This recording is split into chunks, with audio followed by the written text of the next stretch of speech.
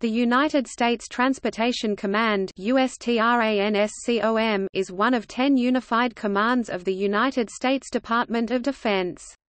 The command is located at Scott Air Force Base, Illinois, and was established in 1987. This command is the single manager of the United States Global Defense Transportation System. USTRANSCOM is tasked with the coordination of people and transportation assets to allow the U.S. to project and sustain forces, whenever, wherever, and for as long as they are needed.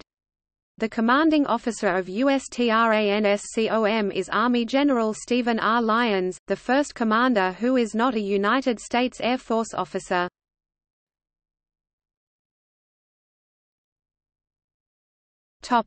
Mission.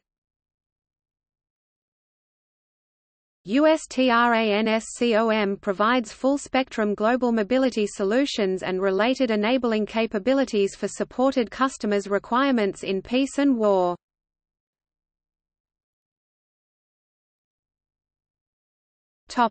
Components. USTRANSCOM coordinates missions worldwide using both military and commercial transportation resources. It is composed of 3 service component commands, the Air Force's Air Mobility Command, the Navy's Military Sealift Command and the Army's Surface Deployment and Distribution Command. The Joint Enabling Capabilities Command, which was part of the former U.S. Joint Forces Command, is now part of the U.S. Transportation Command.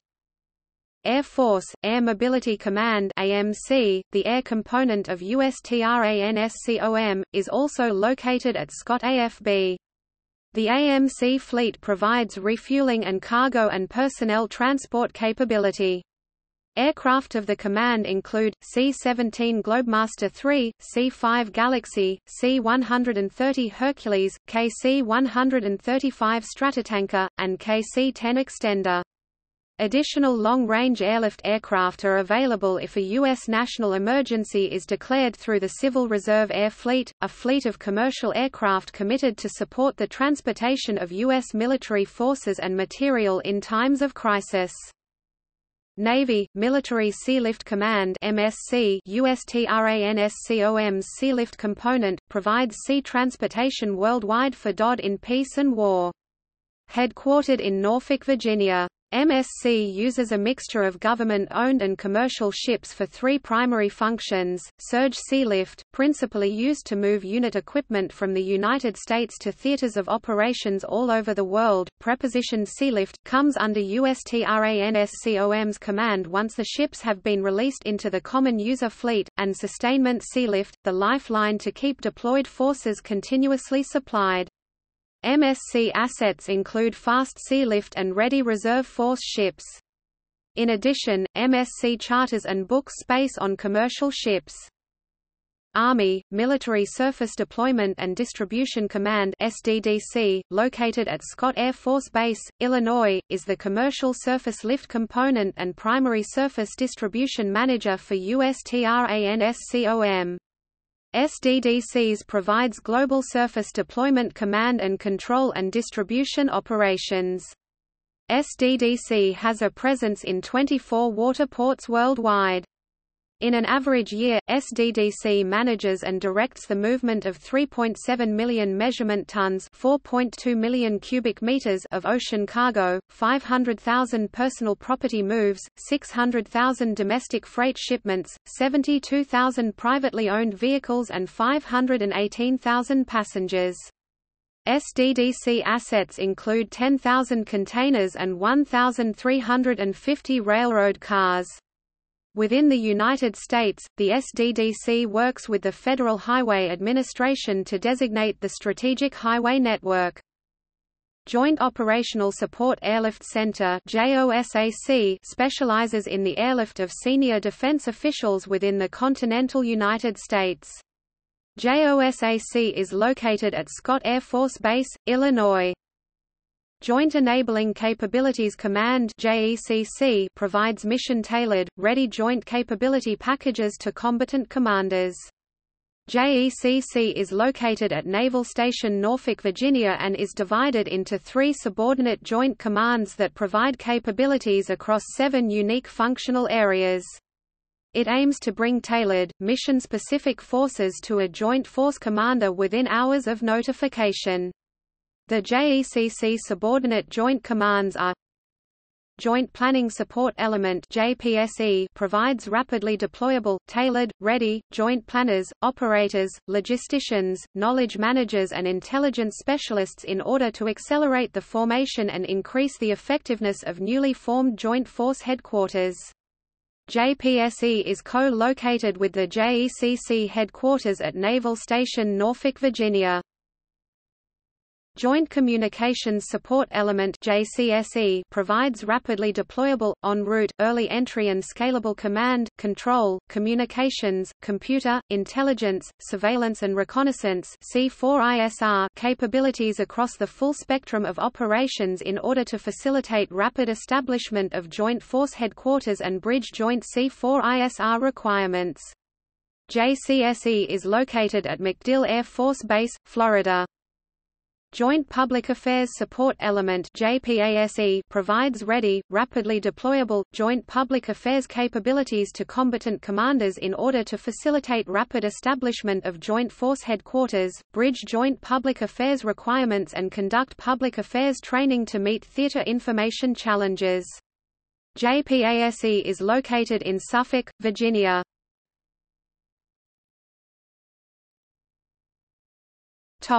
History.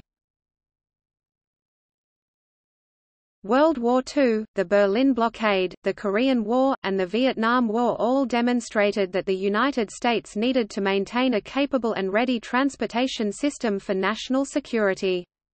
In 1978, however, Command Post Exercise Nifty Nugget exposed great gaps in understanding between military and civilian participants, mobilization and deployment plans fell apart, and as a result, the United States and its NATO allies lost the war. 2 major recommendations came out of Nifty Nugget. First, the Transportation Operating Agencies, later called the Transportation Component Commands, should have a direct reporting chain to the Joint Chiefs of Staff (JCS). Second, the JCS should establish a single manager for deployment and execution. As a result, the JCS formed the Joint Deployment Agency (JDA) at MacDill Air Force Base in Florida in 1979. Despite its many successes, the JDA could not handle the job. Although the JDA had responsibility for integrating deployment procedures, it did not have authority to direct the transportation operating agencies or unified and specified commanders-in-chief to take corrective actions, keep databases current, or adhere to milestones. According to several independent studies on transportation, the Department of Defense (DoD) needed to consolidate transportation. Consequently, President Ronald Reagan on 18 April 1987 ordered the Secretary of Defense to establish a Unified Transportation Command (UTC), a directive made possible in part by the Goldwater-Nichols Department of Defense Reorganization Act of 1986, which revoked the law prohibiting consolidation of military transportation functions.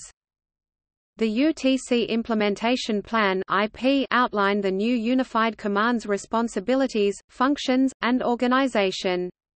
Christened United States Transportation Command (USTRANSCOM), its mission was to provide global air, sea and land transportation to meet national security needs.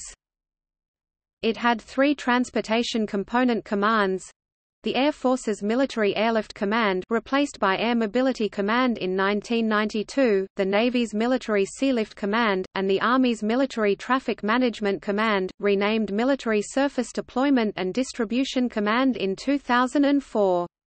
The JDA's missions and functions transferred to USTRANSCOM on 18 April 1987, when the agency became the Command's Directorate of Deployment. Additionally, the IP located the command at Scott AFB, to take advantage of Military Airlift Command's expertise in command and control. On the 22nd of June 1987, the President nominated Air Force General Dwayne H. Cassidy as the first commander, USTRANSCOM, and on 1 July the Senate confirmed the recommendation, thus activating the command at Scott. The commander of USTRANSCOM received operational direction from the National Command Authority (NCA) through the chairman of the Joint Chiefs of Staff. USTRANSCOM appeared, at first glance, to be the long-sought-after remedy for DoD's fragmented and often criticized transportation system. Its establishment gave the United States, for the first time, a 4-star, unified combatant commander to serve as single point of contact for Defense Transportation System (DTS) customers and to act as advocate for the DTS in DOD and before Congress. But it soon became apparent that, in reality, the nation's newest unified command was created half-baked. The IP allowed the services to retain their single manager charters for their respective transportation modes. Even more restrictive, the document limited USTRANSCOM's authorities primarily to wartime. As a result, during peacetime, USTRANSCOM's component commands continued to operate day-to-day much as they did in the past. They controlled their industrial funds and maintained responsibility for service-unique missions, service-oriented procurement and maintenance scheduling, and DOD charters during peacetime single-manager transportation operations. They also continued to have operational control of forces. It took a wartime test by fire, Desert Shield, Desert Storm, to bring to maturity a fully operational, peacetime and wartime, USTRANSCOM. The strategic deployment for Desert Shield, Desert Storm ranks among the largest in history. USTRANSCOM, in concert with its components, moved to the United States Central Command Area of Responsibility nearly 504,000 passengers, 3.7 million measurement tons, 4.2 million cubic meters of dry cargo, and 6,100,000 short tons, 5,500,000 t of petroleum products in approximately 7 months. This equated roughly to the deployment and sustainment of 2 Army Corps, 2 Marine Corps Expeditionary Forces, and 28 Air Force tactical fighter squadrons. The DoD learned much from the deployment to the Persian Gulf, and foremost among those lessons was that USTRANSCOM and its component commands needed to operate in peacetime as they would in wartime. Consequently, on 14 February 1992, the Secretary of Defense gave USTRANSCOM a new charter. Stating the command's mission to be, "to provide air, land and sea transportation for the Department of Defense, both in time of peace and time of war." The charter greatly expanded the authorities of the USTRANSCOM commander. Under it, the service secretaries assigned the components to the USTRANSCOM commander in peace and war. In addition, the military departments assigned to him, under his combatant command, all transportation assets except those that were service-unique or theater-assigned. The charter also made the USTRANSCOM commander DoD's single manager for transportation, other than service-unique and theater-assigned assets. Because USTRANSCOM must respond quickly in support of United States interests worldwide, the command must focus its attention across a full spectrum of support from humanitarian operations to contingencies. In 1995, USTRANSCOM supported 76 humanitarian missions and 94 Joint Chiefs of Staff exercises, visiting approximately 80% of the 192 countries. Since Desert Shield, Desert Storm, the command has continued to provide transport support in contingencies such as Desert Thunder enforcement of UN resolutions in Iraq and Operation Allied Force NATO operations against Serbia, and peacekeeping endeavors. For example, Operation Restore Hope Somalia, Support Hope Rwanda, Uphold Democracy Haiti, Operation Joint Endeavour Bosnia-Herzegovina, and Joint Guardian Kosovo. It has also supported numerous humanitarian relief operations transporting relief supplies to victims of natural disasters at home and abroad. After the 11th of September 2001 attacks, it became a vital partner in the United States global war on terrorism, supporting U.S. forces in Operation Enduring Freedom Afghanistan and the 2003 invasion of Iraq. From October 2001 to the present, USTRANSCOM, its components, and its national partners have transported over 2.2 million passengers and nearly 6,100,000 short tons (5,500,000 t) of cargo in support of the war on terrorism. On 16 September 2003, Secretary of Defense Donald H. Rumsfeld designated the commander, USTRANSCOM, as the Distribution Process Owner (DPO) to serve as the single entity to direct and supervise execution of the strategic distribution system. In order to improve the overall efficiency and interoperability of distribution-related activities, deployment, sustainment and redeployment support during peace and war. With the most capable and ready air, land, and sea strategic mobility forces in the world, and with the authorities as the DPO, USTRANSCOM will continue to support the United States and its allies, in peace and war.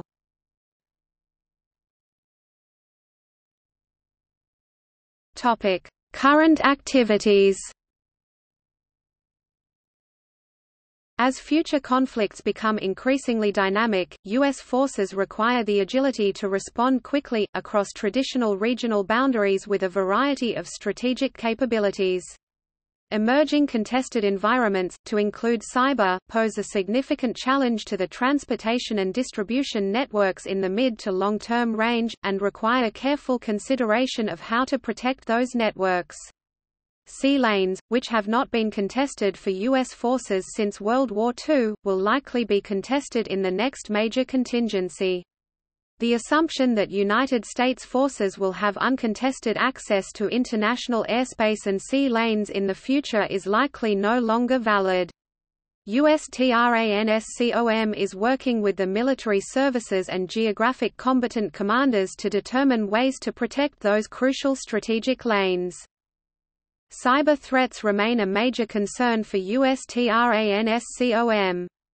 Because of its extensive use of commercial capabilities, nearly 90% of USTRANSCOM missions are executed over unclassified and commercial networks. USTRANSCOM's Joint Cyber Center (JCC) uses a process known as the Cyber Staff Estimate to assess risk, adjust defensive posture, and adopt operational or technical mitigations in performance of key missions. USTRANSCOM integrates cyber security language into a majority of its commercial contracts and co-chairs the National Defense Transportation Association Cybersecurity Committee. Ensuring the United States' ability to fight at the time and place of its choosing requires enhanced readiness and improved future capabilities. The ability to project rapid power anywhere on the globe at any time sets the U.S. apart from the world, and to maintain this strategic advantage, USTRANSCOM ensures the U.S. have the appropriate personnel, platforms, systems and training to maintain the strategic advantage. Airlift and aerial refueling. Airlift forces move critical cargo and people to the point of need, while air refueling capabilities enable projection of forces across great distances to any location at any time. The Air Force's primary airlift workhorse, the Boeing C-17 Globemaster III, remains the backbone of the United States' strategic airlift capability. To continue the C-17's airworthiness, and meet Federal Aviation Administration (FAA) 2020 mandates, the Air Force has planned a series of modifications for the early 2020s and is pursuing a mitigation plan to restore 16 of their C-17 aircraft from backup aircraft inventory to primary mission aircraft inventory. The Lockheed C-5 Galaxy fleet is currently undergoing a reliability enhancement and re-engining program modification through April 2018, which has delivered increased mission-capable rates and will extend service life past 2040. The Boeing KC-46 Pegasus will be critical to the entire joint and coalition forces' ability to project combat power worldwide and give the United States and its allies an unparalleled rapid response capability for combat and disaster relief operations alike. USTRANSCOM is implementing initiatives through the Civil Reserve Air Fleet (CRAF) contract to ensure wartime readiness capability while simultaneously offering best value services for steady-state peacetime commercial augmentation. Additionally, USTRANSCOM is building partnership capacity with other nations possessing air refueling competencies. Greater interoperability among nations will strengthen coalition partnerships and provide additional capability to the combatant commands. Surface Civil sector transportation infrastructure enables the movement of military forces. The Defense Personal Property Program (DP3), administered by SDDC, enables the movement and storage of service member, employee, and U.S. Coast Guard (USCG) employee personal property and privately owned vehicles, by leveraging best value transportation decisions and traffic management expertise in accordance with the Defense Transportation Regulation. DP3, in collaboration with Transportation Service Providers (TSP), manages over 550,000 personal property shipments for DoD and USCG customers at an annual cost of $2 billion. The Defense Personal Property System (DPS) and its associated Program Management Office provide a centralized, web-based, single-point interface system for worldwide shipment of personal property. The DPS is a self-service system, offering real-time access for government, industry and customer users to input and retrieve data supporting the entire movement process, from pickup to delivery of household goods. Sealift moves roughly 90% of all DoD cargo, and maintaining the readiness of the entire strategic sealift portfolio, both commercial and organic, is a top priority for USTRANSCOM. Per the National Sealift Policy, USTRANSCOM relies upon the U.S. flag commercial shipping industry, to the extent it is available, to provide sealift in peace, crisis and war, and the government-owned organic fleets to provide unique national defense capabilities not resident or available in sufficient numbers in commercial industry. USTRANSCOM's relationships with its U.S. flag commercial sealift partners are formalized through agreements such as the Voluntary Intermodal Sealift Agreement (VISA), the Maritime Security Program (MSP), and the Voluntary Tanker Agreement (VTA). USTRANSCOM has expressed concerns that the U.S. flag commercial international trading sector is declining. In the past year, 14 U.S. flag internationally trading vessels within the visa program were either reflagged to a foreign country or scrapped without replacement due, in large part, to the reduction in demand.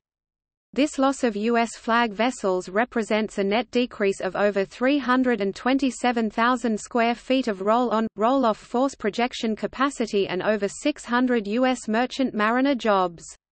The reduction of U.S. flag vessels is forcing USTRANSCOM's commercial sealift partners to make adjustments to the services they provide by either removing liner capacity or expanding alliances with other carriers to take advantage of larger vessels. Government-owned organic fleets are also facing challenges. Due to the age of vessels in the United States Maritime Administration's MARAD Ready Reserve Force, this fleet will begin to lose capacity in the mid to late 2020s, with significant losses in the 2030s. Enabling capabilities. USTRANSCOM provides direct enabling capabilities through its subordinate Joint Force Command, the Joint Enabling Component Command (JECC). JECC bridges capability gaps by providing joint planning, public affairs, and communications capabilities in support of geographic combatant commands. Global Distribution Network (GDN). As the DoD Distribution Process Owner (DPO), USTRANSCOM is responsible for coordinating and overseeing the DoD distribution system with the goal of ensuring interoperability, synchronization, and alignment. The GDN enables joint force deployment, sustains it through all phases of operations, and brings it home. The GDN is a complex array of U.S. organic and commercial transportation capabilities directed by multiple commands and agencies. Preparing for tomorrow. USTRANSCOM is preparing for the fiscal year FY 2017 financial audit in accordance with the guidelines set forth in the National Defense Authorization Act for fiscal year 2010. In order to comply with Financial Improvement and Audit Readiness (FIAR), USTRANSCOM faces challenges to overcoming long-standing business processes that are not audit compliant, and legacy computer systems that cannot trace a transaction from inception to the financial statement. USTRANSCOM continues to engage with the Army and Air Force Exchange Service and the Defense Commissary Agency to create greater efficiencies by increasing container utilization, combining loads on shared lanes with other Dodge shippers, and using airlift only when appropriate and cost-effective. USTRANSCOM's partnerships with the Defense Security Cooperation Agency (DSCA), the Defense Logistics Agency (DLA), the United Nations and foreign partners promote a whole-of-government approach, military-to-military cooperation, and service interoperability.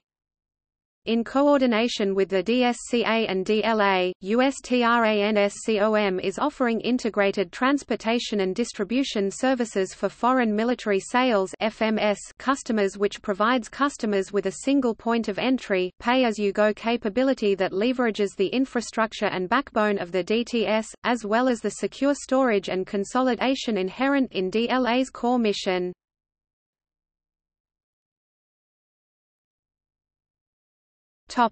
Awards. In April 2010, Defense Secretary Robert Gates presented the U.S. Transportation Command with the Joint Meritorious Unit Award.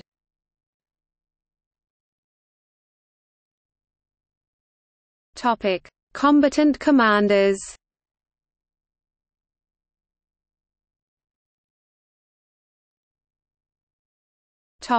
See also: Military logistics, U.S. Merchant Marine Academy.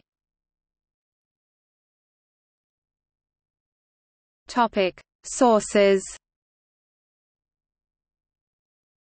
This article includes text from the public domain USTRANSCOM official homepage.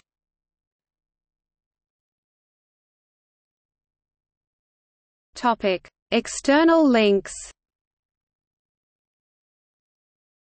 USTRANSCOM official website, Department of Defense official website, Military Sealift Command official website, Air Mobility Command official website, Joint Enabling Capabilities Command official website, Defense Logistics Agency official website, Defense Security Cooperation Agency official website, United States Maritime Administration official website.